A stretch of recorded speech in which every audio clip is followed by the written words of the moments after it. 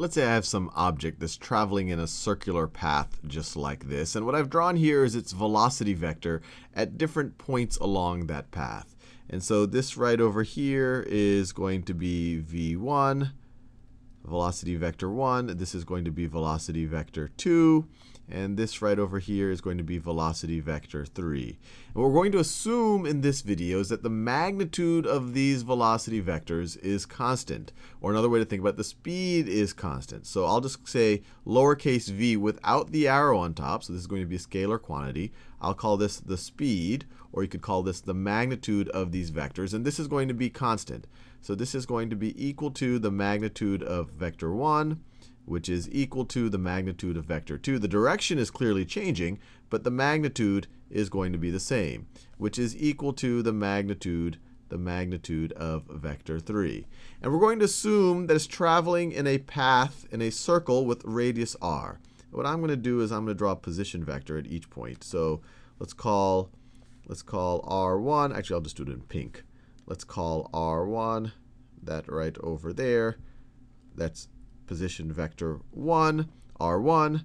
That is position vector r2. So the position is clearly changing. That's position vector r2. And that is position vector r3. But the magnitude of our position vectors are clearly the same. And I'm going to call the magnitude of our position vectors r. And that's just the radius of the circle. It's this distance right over here. So r is equal to the magnitude of r1, which is equal to the magnitude of r2, which is equal to the magnitude of r3.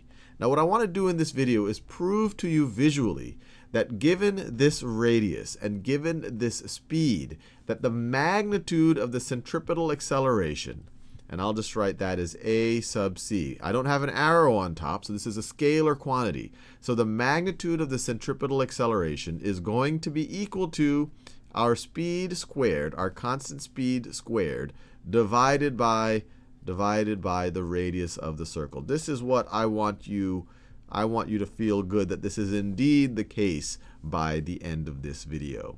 And to understand that, what I want to do is I want to replot these velocity vectors on another circle and just think about how the vectors themselves are changing. So let's copy and paste this. So let me copy and paste v1. So copy and paste. So that is actually I want to do it from the center. So that is v1. Let me do the same thing for v2. So let me copy and paste it. That is v2. And then let me do it also for v3. So v3, I'll just get the vector part. I don't have to get the label. So copy and paste it. And that right over there is vector v3. And let me clean this up a little bit just so that we don't. So that's clearly v2. I don't think we have to label it anymore. We know that v2 is in orange. We know that v2 is in orange. And what is the radius of this circle going to be right over here? Well, the radius of this circle is going to be the magnitude of the velocity vectors. And we already know the magnitude of the velocity vectors is this quantity v, the scalar quantity. So the radius of this circle is v. The radius of this circle, we already know, is equal to r. And just as the velocity vector is what's giving us the change in position over time, the change in position vector over time, what's the vector that's going to give us the change in our velocity vector over time? Well, that's going to be our acceleration vectors. So you will have some acceleration. We'll call this a1. We'll call this a2, and I'll call this a3. And I want to make sure that you get the analogy that's going on here. As we go around in this circle, the position vectors, first they point out to the left, then in the up kind of in the kind of at a maybe 11 o'clock position, or I guess the top left, then to the top. So it's pointing in these different directions like a hand in a clock. And what's moving it along there is the change in position vector over time, which are these velocity vectors. Over here, the velocity vectors are moving around like the hands of a clock. And what is doing the moving around are these acceleration vectors. And over here, the velocity vectors, they are tangential to the radius. Or sorry, they're tangential to the path, which is a circle. They're perpendicular to a radius. And you learned that in geometry, that a line that is tangent to a circle is perpendicular to a radius, and it's also going to be the same thing right over here. And just going back to what we learned when we learned about the intuition of centripetal acceleration, if you look at a1 right over here and you translate this vector, it'll be going just like that. It is going towards the center. a2, once again, is going towards the center. a3, once again, if you translate that, that is going towards the center. So all of these are actually center-seeking vectors, and you see that right over here. These are actually centripetal acceleration vectors right over here. Here we're talking about just the magnitude of it. And we're going to assume that all of these have the same magnitude. So we're going to assume that our centripetal, they all have the magnitude that we'll call a sub c. So that's the magnitude. It's equal to the magnitude of a1. That vector, it's equal to the magnitude of a2, and it's equal to the magnitude of a3. Now, what I want to think about is how long is it going to take for this thing to get from this point on this circle to that point on that circle right over there. So the way to think about it is, what's the length of the arc that it traveled? The length of this arc that it traveled right over there. That's 1/4 around the circle. It's going to be 1/4 of the circumference. The circumference is 2 pi r. It is going to be 1/4 of that. So that is the length of the arc. That is the length of the arc. And then how long will it take it to go that? Well, you would divide the length of your path divided by the actual speed, the actual thing that's nudging it along that path. So you want to divide that by the magnitude of your velocity or your speed. This is magnitude of velocity, not velocity. This is not a vector right over here. This is a scalar. So this is going to be the time to travel along that path.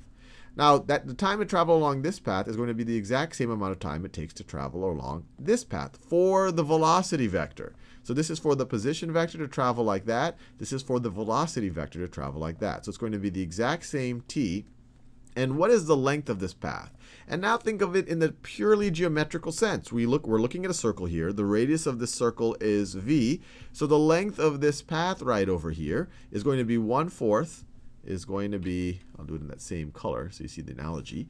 It's equal to 1/4 times the circumference of this circle. The circumference of this circle is 2 pi times the radius of this circle, which is v. Now, what is nudging it along this circle? What is nudging along this path? What is the analogy for speed right over here? Speed is what's nudging along the path over here. It is the magnitude of the velocity vector. So it's nudging it along this arc right over here is the magnitude of the acceleration vector. So it is going to be a sub c. And these times are going to be the exact same thing. The amount of time it takes to go for this vector to go like that for the position vector is the same amount of time it takes the velocity vector to go like that. So we can set these two things equal each other. So we get, on this side, we get 1/4 2 pi r over v is equal to 1/4 2 pi v over the magnitude of our acceleration vector. And now we can simplify a little bit. We can divide both sides by 1/4, get rid of that. We can divide both sides by 2 pi, get rid of that. Let me rewrite it. So then we get r over v is equal to v over the centripetal acceleration. And now you could cross multiply, and so you get v times v. So I'm just multiplying, I'm cross multiplying right over here. V times v, you get v squared is equal to ac times r. And cross multiplying, remember, is really just the same thing as multiplying both sides by both denominators. By multiplying both sides times v and ac times v and ac. So it's not some magical thing. If you multiply both sides times v and ac, these v's cancel out, these ac's cancel out. You get v times v is v squared is equal to a sub c times r, is equal to a sub c times r. And now to solve for the magnitude of our centripetal acceleration, you just divide both sides by r. You divide both sides by r. And you are left with, and I guess we've earned a drum roll now, you are left with the magnitude of our centripetal acceleration is equal to the magnitude, our constant magnitude of our velocity. So this right here is our speed divided by the radius of the circle. And we're done.